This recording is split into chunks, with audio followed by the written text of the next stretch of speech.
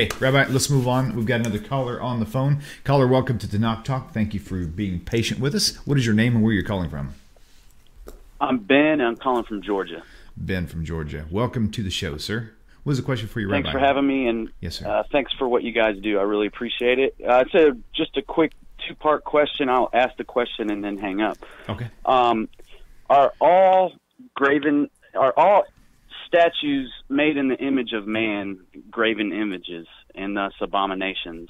And I'm talking about the type of statues we see in front of universities and at the capitals and things like that. And the second part is, what about figurines and dolls for our children? Thank you. Awesome. The prohibition of making any kind of image is only of those things that might be worshipped. Torah says you shall not bow down to them. So therefore, the statues that you see in front of a university, in front of a library, I would say in front of a courthouse, but in America, I could tell from your accent, they already took out all the statues of Moses because the ACLU made them get rid of it. The Ten Commandments, they got rid of that. I interviewed the judge, actually. He's a devout Christian from Alabama, I believe it is, who fought that. But anyways, no, those are not worship. They're not the object of worship. And therefore, if you buy your child, I don't know, Barbie, whatever girls enjoy, those dolls, that's not a problem because those are not worship. So that's not idolatry. On the other hand, something that is worship, you're not allowed to have. And in fact, this is the second of the Ten Commandments that's forbidden to have statues and you shall not bow down to them and so on and so forth. But you're allowed to have dolls that no one believes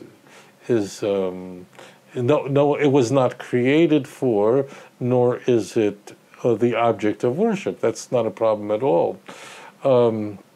This actually has enormous consequences, obviously, because now you can get your kid the doll you want, and you can, you don't have to run out of your friend's house because he has a statue of Abraham Lincoln in the living room.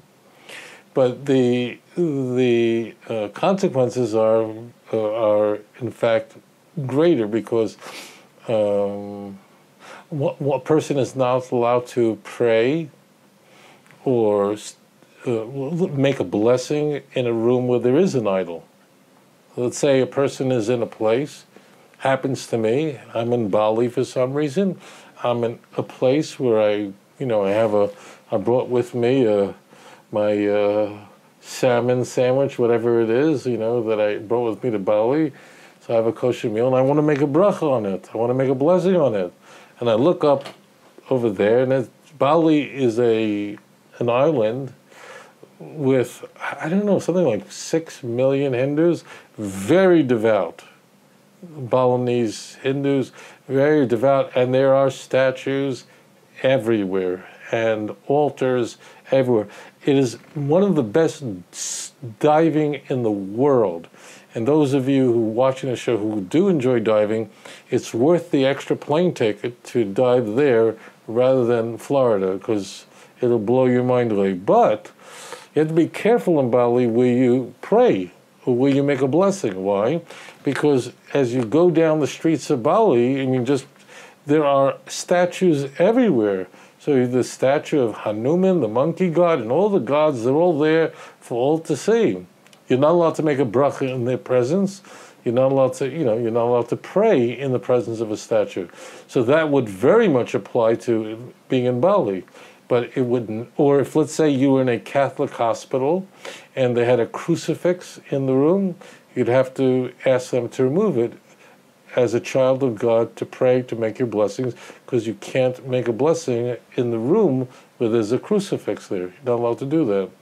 So the answer is, but dolls and statues that are just art or, and so on, there's no prohibition identified with that. Okay, so one thing that I had, for me, I needed a little bit more than that, and it was to break it down as simple as I heard it as well, Rabbi, was that within the clear text itself, I've got it, I pulled it up on screen a moment ago, before it says do not have any you shall not make for yourselves any carved image. Before that, which is telling you what it's fixing to talk about carving images, before it is where it says, I am the Lord your God who brought you out of the land of Egypt, and out of the house of slavery. You shall not have any other gods before me. And so you could literally say, therefore, you shall not make for yourselves any carved images.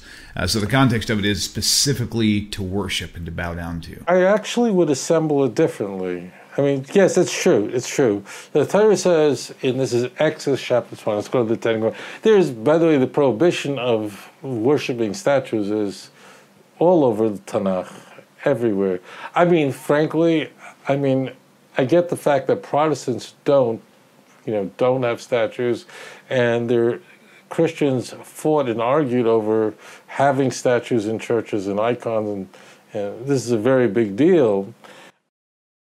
But the Torah actually has a prohibition, Anochi Hashem Elikecha, Asher Hitzesicha Me'eretz Yisrael, Mibeis Avodim. Okay, that's verse 2. I am Lord your God who took you out of Egypt from the house of bondage. Lo yihi lecha elihim acherim al pani. You shall have no other gods on my face. That's one prohibition. That's the worst thing you can do. That means the Trinity. That means shutfus. That means that you worship the God of Israel, but you've got another God on top of it who is a separate person.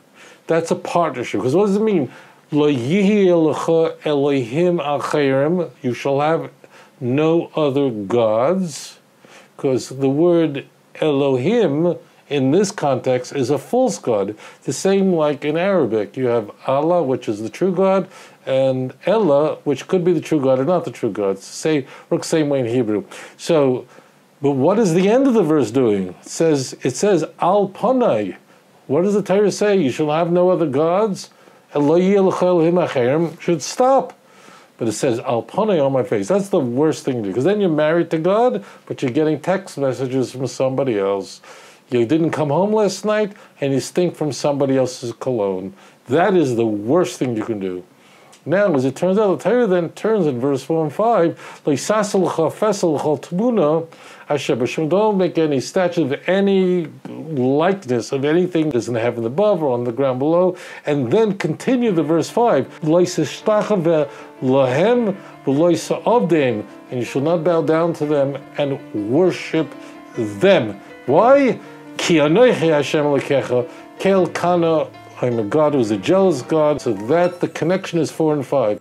Adon olam asher malach b'terem kol yetzir nivra le't nasa b'chefetzo kol azay melech shemo nikra ואחרי ככלות הכל לבדו ימלוך נורא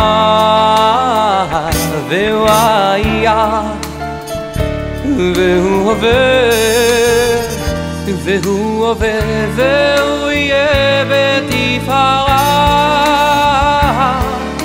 אדון עולם אשר מלך בטרם כל יציר נברא לעת נשא וחפץ הכל אזי מלך שמו נקרא ואחרי ככלות הכל לבדו ימלוך נורא והוא היה והוא הווה והוא יהיה בתפארה אדון עולם אשר מלך בטרם כל יציר נברא לעת נשא וחפץ הכל אזי מלך שמו נקרא ואחרי ככלות הכל לבדו ימלוך נורא והוא היה והוא הווה בתפארה והוא הווה והוא יהיה בתפארה אדון עולם אשר מלך בטרם כל יציר נברא לעת נשא וחפץ הכל אזי מלך שמו נקרא ואחרי ככלות הכל לבדו ימלוך נורא והוא היה והוא הווה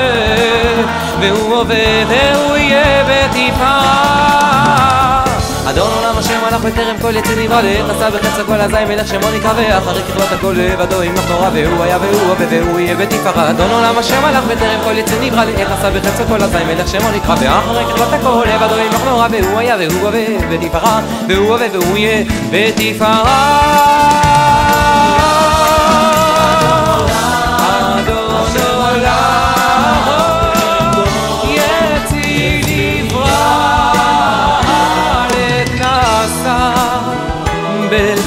כל אזי מלך שמו נקרא